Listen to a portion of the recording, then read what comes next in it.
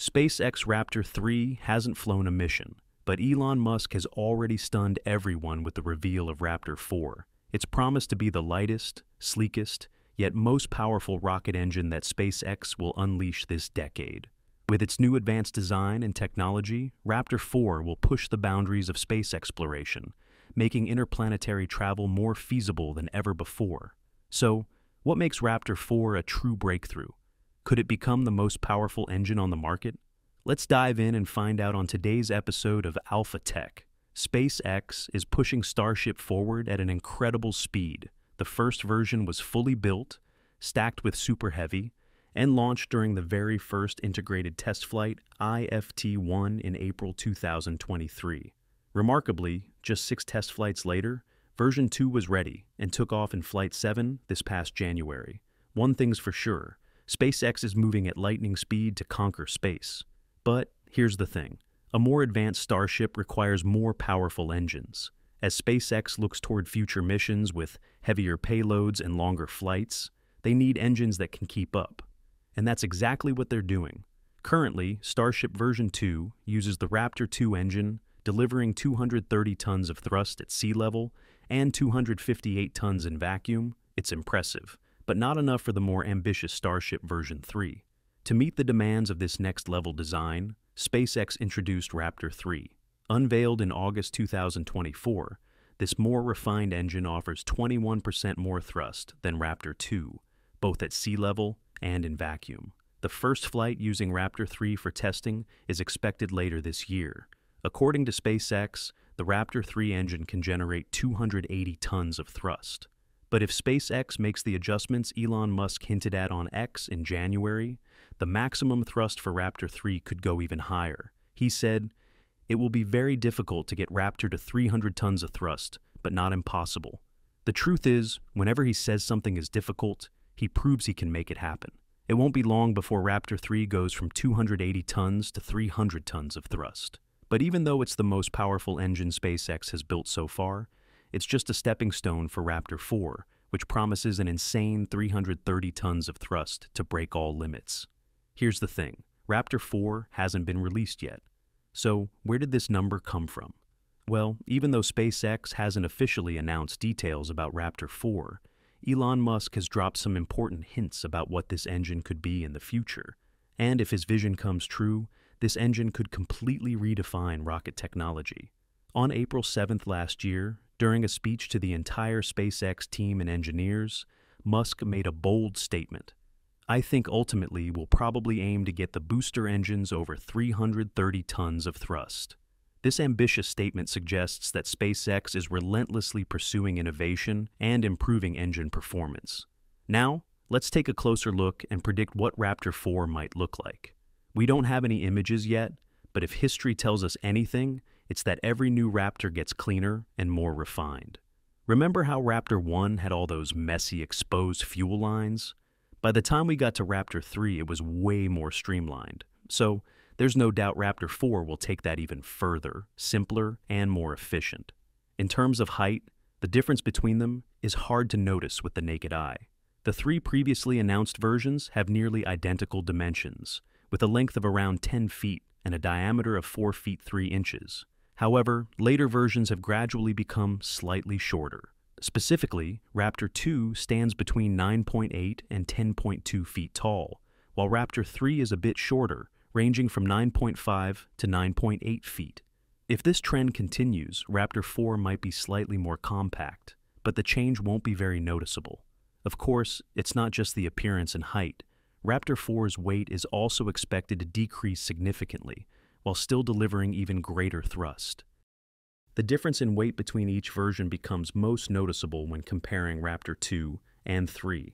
While Raptor 2 weighs a hefty 4,365 pounds, Raptor 3 comes in at just 3,365 pounds.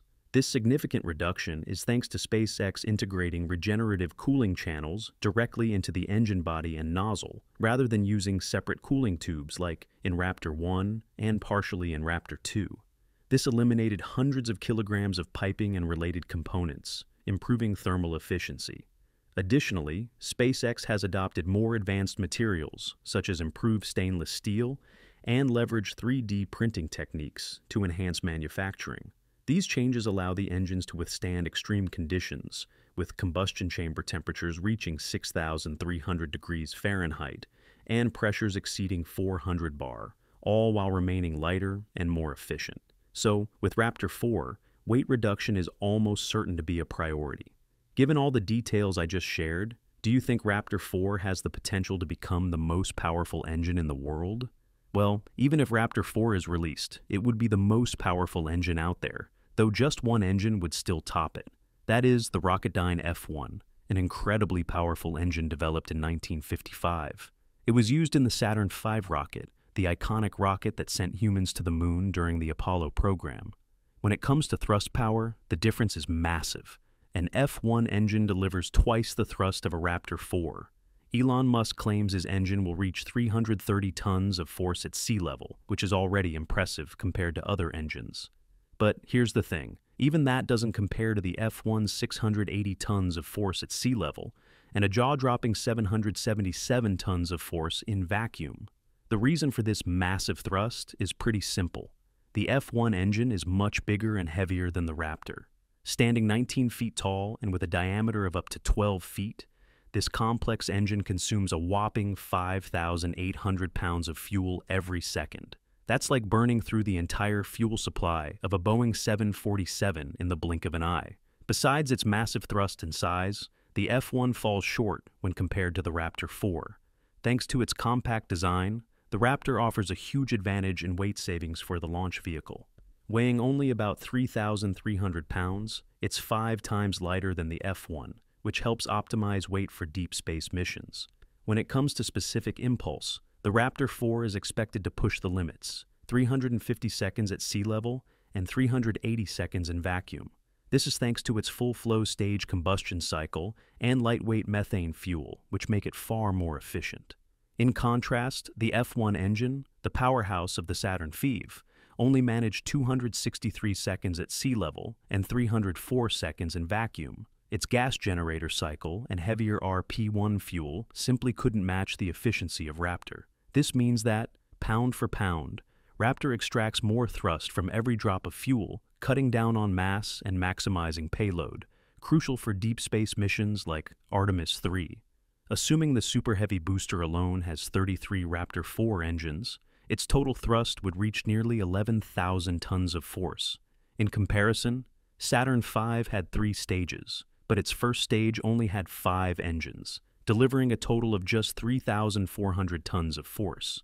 This means Starship's booster is far more powerful than Saturn V's, allowing it to lift much heavier payloads. So, if the F1 ever sent the Saturn V to the moon, the Raptor on Starship would do it many times better. Behind the immense power of SpaceX's engine lies a revolutionary leap in design and engineering, innovations that push the boundaries of what's possible in rocket technology.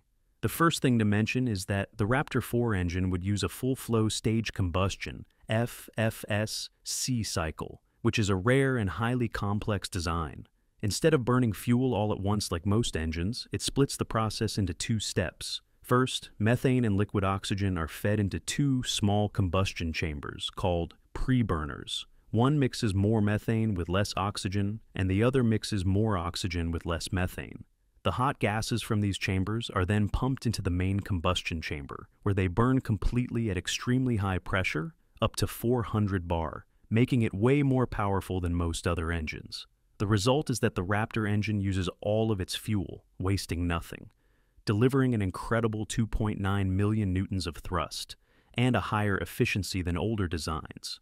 Oh, and another thing that boosts efficiency is using methane as fuel. Compared to RP1, methane leaves behind way less carbon buildup, so there's less chance of clogging in the FFSC cycle. Now, when it comes to improvements, one notable feature is the removal of external heat shields.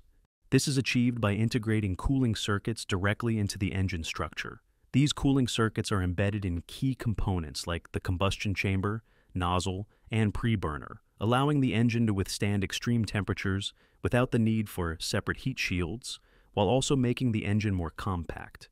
In addition, SpaceX has designed the next-generation Raptor with fewer bolts and joints, a significant improvement.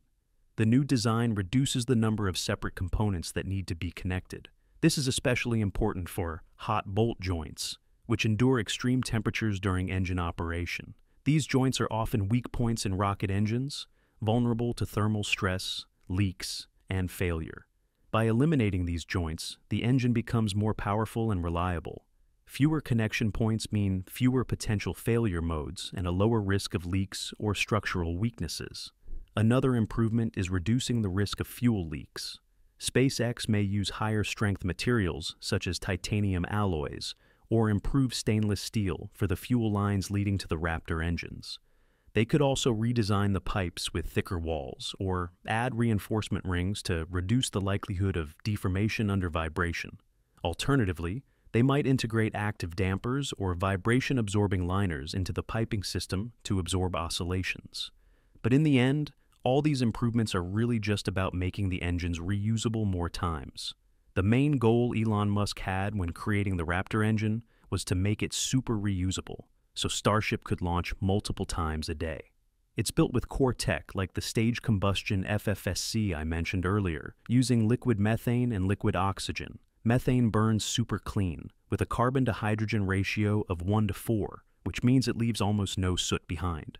This makes it way easier to reuse without needing much cleaning between launches, unlike the Merlin engine that uses kerosene and needs regular cleaning.